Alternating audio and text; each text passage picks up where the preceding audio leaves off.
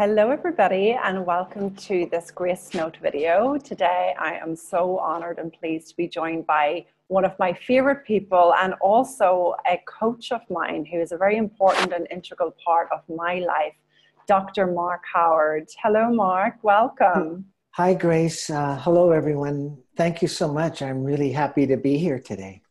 I'm so pleased to have you on, Mark, because I know today that we are going to talk about keeping the holiday feeling all year round. And before we get into that, I just want to share with those of you who are listening that maybe don't know Dr. Mark, a little bit about Dr. Mark before we get started. Well, firstly, he is, as I said, an integral part of my life. And Mark and I have been having the most beautiful conversations together for the last, I would say, year perhaps. And in that time, I've really noticed such a shift in my own life and such a change in just really not taking myself as seriously and just relaxing into enjoying life. When I coach with Mark, I can sometimes show up in all sorts of thought storms. And within 15 minutes, I find myself light and easy and joyful and just really laughing with Mark. He definitely knows how to move the feeling back to that good feeling and that powerful feeling. And for those of you that are familiar with the three principles, Mark was actually one of the earliest students of Sydney Banks. He was one of the first pioneers to bring the principles to the field of psychology. If you're wondering what we're talking about, I'm going to provide a link below where you can learn a little bit more about what those principles are. Yeah. But for those of you that are somewhat familiar with the principles, we're actually learning today and speaking today with someone who really has been there from the very beginning. And from what I understand, Dr. Mark, today you have a very successful practice in San Francisco, both offline and online. Do you want to share a little bit about the type of work that you do with people? Well, yes, I do have a practice here locally in the San Francisco Bay Area, and I've had that practice for 38 years. Not wanting to date myself too much, but have been offering this understanding actually for most of that time. And it's really a practice to bring out people's own inner wisdom to help them solve their problems their way, and to help people see that they can live beyond the difficulties they're now having, that's really possible for people to do that. And so I just have conversations with people, and we talk in ways that begin to bring those realizations of this inner wisdom to people's minds. Yeah, beautiful. And you know what I absolutely love, and it's quite radical, but I want to kick off with this because I absolutely love that, your mission statement is basically peace is possible right now. Mm-hmm. And so there's a lot of people listening today. It doesn't look that way to them. It looks like their bank account is the problem, their relationship is the problem, their weight is the problem. So can we start with, hearing more about this holiday feeling and how peace is possible to us right now? Well, I love this idea that about the holiday spirit. I think it was early on in my being a student of this teacher, Sydney Banks, that I listened to him, and he mentioned something along the lines of, it was during this period of the year, the holiday time of the year, and he just kind of offhandedly said, you can have this holiday feeling all year round. And that hit me because I didn't live like that, around the holiday time of the year. I somehow became generous and thankful because here in the United States, we start with a Thanksgiving. That's kind of that tradition in the United States, and North America, really, Canada celebrates it too. So starting from late November, we move right into this holiday kind of feeling, Yeah. And so I was so that's gratitude, and then compassion for others, and being generous and loving. And it seems to me, as I heard Sydney Banks share that, I all of a sudden woke up to, hey, I just reserve time to spend deeply in those feelings for only a certain part of the year.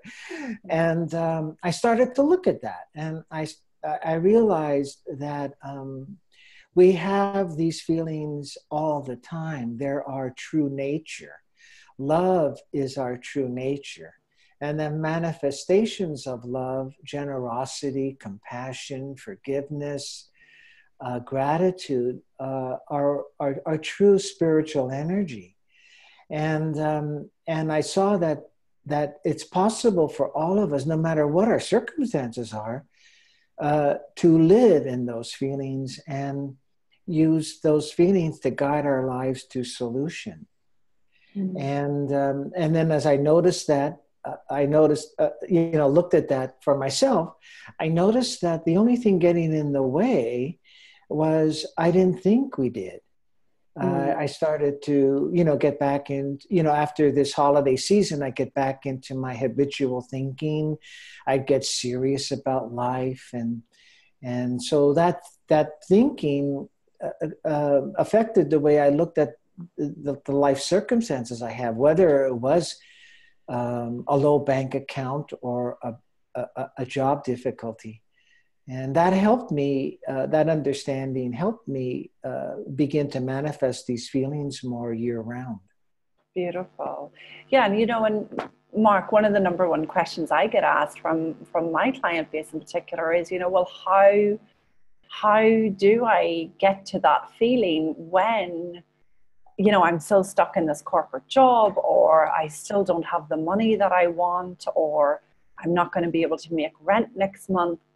What have you got to say a little bit more deeply to us about, when our circumstances look real and start to overwhelm us? Well, first of all, I think, like me, when we begin to say, how do we get to those feelings? I don't particularly have them when I look out at my corporate job. Mm-hmm. Again, you see, that's a misunderstanding, because you are those feelings. So if you are those feelings, what's in the way? And really, what's in the way, honestly, is just the way you're using this beautiful gift to think about life. And you're thinking about life in a way that produces discouragement or dissatisfaction or worry. Mm-hmm. I mean, it is a simple way to look at it is like when I had a job in a medical center, and it would surprise me that one day I would go into the job and I would be so dissatisfied, I would start looking at want ads for other jobs. The next day I would go in and I felt like I loved my job. And I couldn't make sense of that until I realized the reason I felt so differently at various times about just my job was the way I was thinking about it. Mm-hmm. And it isn't an idea that you grasp, that you think about it and then you want to change your thinking. It's really understanding that the only thing in the way of you having the wisdom to know how to handle these life circumstances and the feelings you're looking for is really gaining an understanding that it's just the way you're looking at it. It's just the way you're thinking about these situations. Yeah. Not that they're not real, but your thinking is moving you into a state where you're pretty limited in this capacity we are as human beings to really take care of ourselves in those situations. Yeah, beautiful. And that was going to be one of my next questions, that really comes again from our audience, is like, how is it different, what you're describing and how beautifully you're putting it across? How is this different to just changing our thinking with, let's say, a positive psychology? Because a lot of our listeners don't really, they come in and they think that it's just about changing their thinking, but we're talking about something very different here. So could you go a little bit further on what's the difference between what you're sharing versus this, oh, I'll just think more positively? Well, it really relies on the fact that all of us as living beings have a capacity to learn through realizing, through insight around already inborn knowledge around life and our true nature and wisdom. Mm-hmm. And it takes a realization to bring that to mind for each one of us. You can see that it's kind of fools us if we're trying to work at our thinking to change it. You have to see that you're still thinking you've got a problem. Yeah. You see? Mm-hmm. It's kind of subtle. So working on your thinking and changing your thinking doesn't work long term, really. I mean, people have found peace of mind and relief by, doing exercises with their thinking, but you got to see that you're still in a idea that you've got difficulties in your life.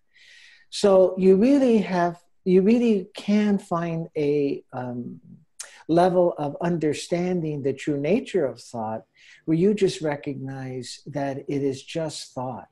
It's just the way that you're looking at life, and it gives you a chance to find wiser ways to look at it. That's so huge. Here. Yeah.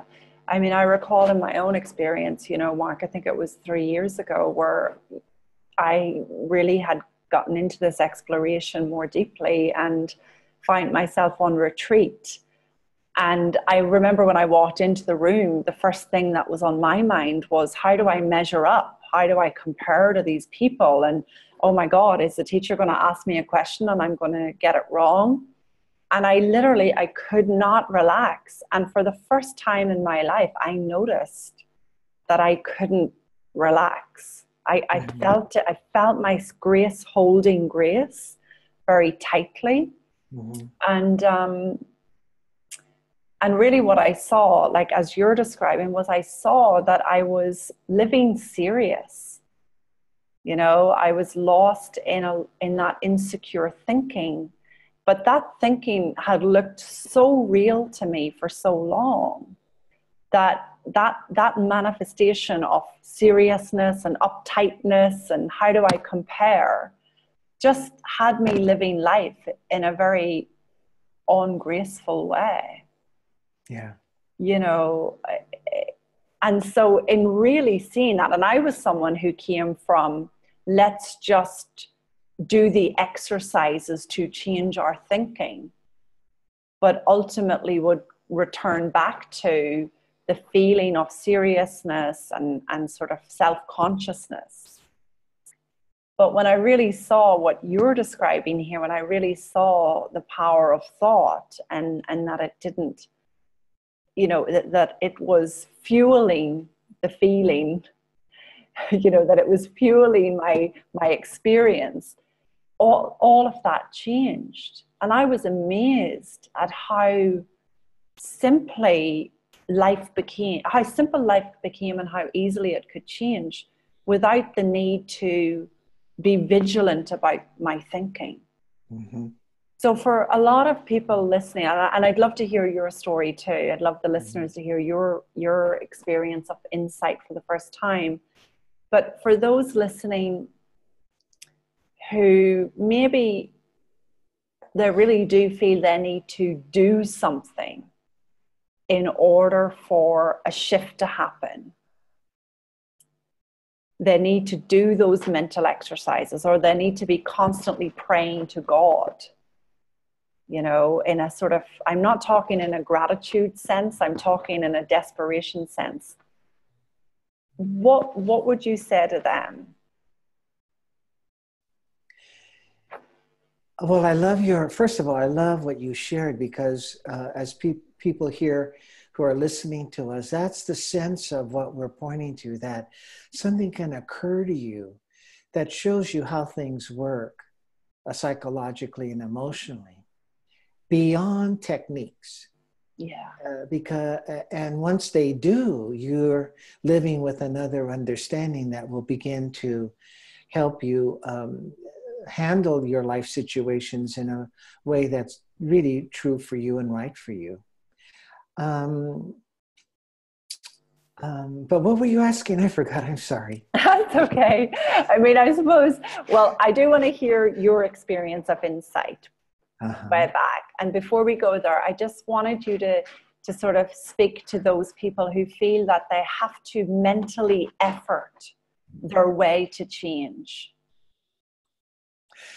Well, I don't think you can do it. You know, I really don't think you do it. When I'm bothered with my wife, I don't think about making effort to feel love for her. I just, that's the power of thought. You know, once you're in an experience of life, which could be called bother or seriousness or joy, that's all created from us through thought. It's where our emotions come from. But once you're in it, like Grace, you were saying, it's so real. You're not thinking, oh, let me practice love to her. You're bothered, you know? Yeah. But what happens, as I've seen over the years for me and all of my clients and all of the people I've met who are looking to understand the true nature and knowledge that we hold within us, is that all you just need is a little simple realization that, oh, wait a minute here, maybe my thinking has something to do with this, that starts to shift you, where when I am bothered now, it occurs to me, oh my God, my thinking's off. It just comes up. See, rather than having to remember techniques and have an index card on the refrigerator that says, when you're bothered by your wife, do this, you know? Instead of that, it occurs naturally to me what's going on, the truth of what's going on. Yeah. And then that then gives me ways to, that gives me my ways to change, which would be, you know, Mark, quiet down, take a moment, apologize. It's just like my client the other day who has been struggling because he really wanted techniques. And all of a sudden in the session, he said, I finally got what you were saying. He says, I just realized I think too much about myself. Every thought that comes up about myself, I think about it. And then I feel the consequences of that. And from what I just realized, I realize I don't have to think every thought that comes to my mind. So from an insight, he had this little insight. Oh, I think too much about myself. That's what's wrong. Now, from there, he got his technique. He got his own way, which is, I'm not going to think every thought about me that comes to mind. Yeah. You see, I could have given him that technique, and he could have never been able to use it. Right. And I love that, you know, because we talk a lot in our community about, you know, living from wisdom. Yeah. But it's your own wisdom. It's not your coach's wisdom or your teacher's wisdom or your partner's wisdom. It's your own wisdom that comes to you from that place. So tell us a little bit, Mark, about your story in relation to actually coming across this. You know, I know we're talking about the feeling of the holiday spirit, but like, tell us about how you came to that realization. You mentioned earlier that it was something that your mentor, Sydney Banks, said, but what was life like before that experience, and how did things shift through your own insight? I just want to piggyback around this feeling of the holiday spirit, and you're sharing about wisdom coming from us. That feeling is where wisdom lies. So when you have that feeling, you don't have to worry. Wisdom is there. That's the feeling that wisdom manifests from. Yeah. But my own story was, you know, I was raised in the United States in the in the 1950s as a boy. And so, I was taught how to be a man, like stand up for yourself and, I don't know, whatever. And then I played athletics, which was like, really be aggressive. And so I just kind of developed through my life as a young adult with a lot of righteousness. I would debate people. I would argue a lot. I wouldn't get physically angry, but I would get angry. And even though I had a nice marriage with my wife, I would find myself arguing a lot or not debating her. And so one day I woke up and I just realized I don't want to do this anymore. And I reached out to a few people that had helped me in my career and life. And they had just heard of this man, Sydney Banks, and he was in town with a seminar. So I went to it on a Thursday evening and I had an insight listening to him. And again, when we talk about wisdom coming to us via an insight or realization, it comes like in a feeling. You just get, if you really looked at before you really saw anything, there was this beautiful feeling. And then what I saw was all these emotions that I was dealing with were just made up. They didn't have a life of their own. There was nothing to them. And I didn't have to make anything about them. They were just made up because of the way I thought. I just saw that. And I couldn't understand it. Like, I didn't know what to do with that. And then the next moment I saw, man, if I could live with this understanding, I would be happy.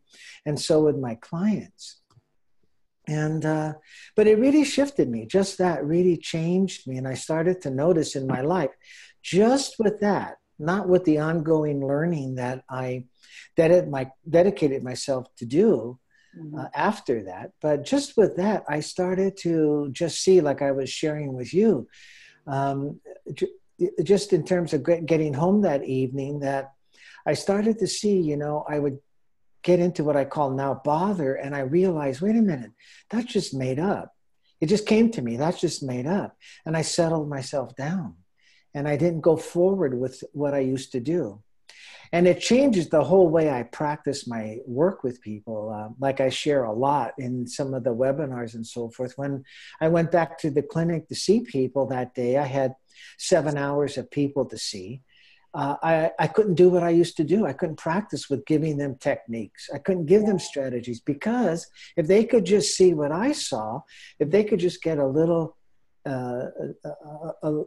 a little understanding of this here, this understanding of what I saw in that moment, they'd be fine. So we just started to have conversations about that. We would just talk together about, what do you think about this? Really, it was just that easy and simple. And people would say, well, it makes sense. And what else could you say about it? And I had nothing else. I said, well, I don't have anything more, but let's just keep talking, Yeah. And it grew from there. But it was a powerful shift. Yeah, yeah. So let's talk more about the holiday spirit and keeping that alive all year round. It's an interesting one, because this is the time of year where people are either going back to their families, or they're experiencing perhaps some stress around all the gifts they have to purchase, or all the sort of demands that are upon them. For a lot of people, Christmas is not a graceful, joyful experience. So I'd really love if you could speak a bit more to how it can be, and what more about this holiday spirit all year round, Mark. Well, I think we're looking at how can you live from the true spiritual energy you are, love and understanding. How can you live in a way where it comes to your mind to have compassion or generosity or be thankful, and not ignore that you have some difficulties to face. But it's kind of like, where would you like to look at it from? Where would you like to go into these kinds of holiday situations from yourself? Would you like to go into them from your usual ways of thinking about them, either dissatisfied or worried or frightened or angry or righteous? Or would you like to go into them with the potential to have understanding and love in your heart? Really, that's really the question. And the other is, if you went that way, you want to see, you really want to live, that other people have it too. Everybody that you go to see through this time of the year, or any time of the year, but particularly because we're talking about this time of year, you go to family, they have that in them too. They are the same as you. They are this spiritual energy we're calling love and understanding of the holiday feeling. And the only reason they're not expressing it is because, like us, they're caught up in some insecure thinking. Yeah. Really, they are. They're really stressed. They're exhausted. They're worried. They're thinking badly of themselves. They're serious. You know, that's the only reason you're not seeing them. And again, you know, when it comes into family, everybody's got their habitual thoughts of one another. So you add that to the picture too. But if you see that, that takes care of you. Yeah. If you see that they have within them, they are the holiday spirit already. And the only thing you're not seeing that from them is they're caught up innocently. Right. They don't know this in their own painful thinking. Yeah. If you can see that, that takes care of you. Yeah. It allows you to not get judgmental. Yes, that's been huge in my own relationships with people. Is, you know, in the past, before I came across this, it just used to take everything so personally. You know, and I think a lot of our female listeners will connect with, when you see someone in that experience, I think, especially the healers and teachers and coaches amongst us, it's almost like we want to fix their experience. We want them to feel better, but at the same time, we take it so personally. Oh, it's about us. So when I really saw, and I think it was through one of our conversations, Mark, our coaching conversations, when I really saw that actually that their experience had nothing to do with me and everything to do with the level of thinking they were in. Life again became more graceful, relationships easier, and where things would have become argumentative and maybe created anything but a holiday spirit, they were now moving on swiftly, you know. So I love that. I love that peace is possible right now. You know, I love that that experience, that holiday spirit is possible right now and all year round. Yeah. Is there anything you'd like to finish with, Mark? Anything that you would like our listeners to just keep in mind as they go across this holiday season and into 2019? I think you just said it, that it's wonderful that peace is possible right now. That these feelings are possible right now. And, you know, and just if you get out there on the road and you get caught up, just bring yourself back. Bring yourself back to the feeling. It'll take care of you. Love it. Beautiful. Yeah. Thank you. Yeah. Thank you, Mark. Thank you, Grace. For those of you listening, Mark and I will be joining together alongside a lovely colleague of ours, Monica Fava, up in Tuscany in June. So we are going to host a retreat. If you like what you've heard today and you would like to go a bit deeper and have some information about that retreat, please reach out to me on gracefulcoaching@gmail.com. And we will send you the information that you need. We'd love to hear from you.